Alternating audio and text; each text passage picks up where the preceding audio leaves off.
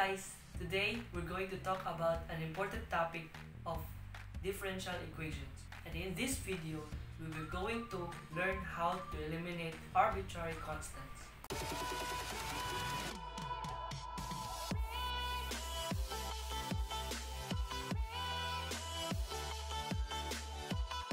There are many ways in finding differential equation. We will be talking about eliminating arbitrary constants. Let us look at this example. Y is equal to c sub 1 e to the x plus c sub 2 e to the 3 of x. First thing to do is to know how many constants are there in the equation. The number of constants will be the number of derivatives that you are going to use.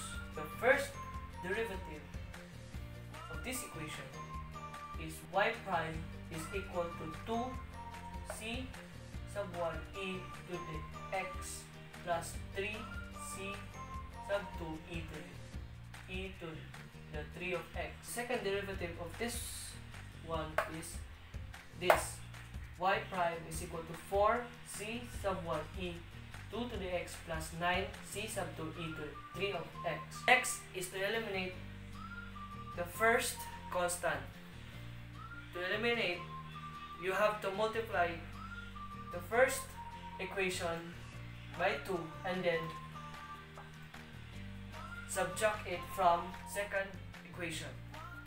So this is the answer.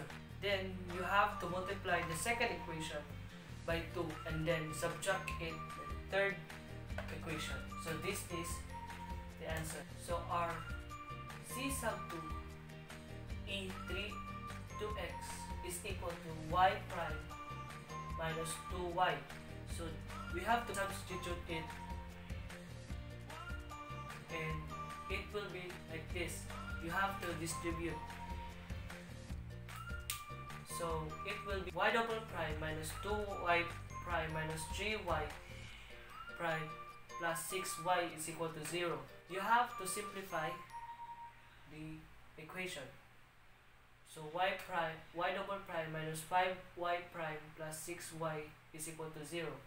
So our final answer to this equation is this.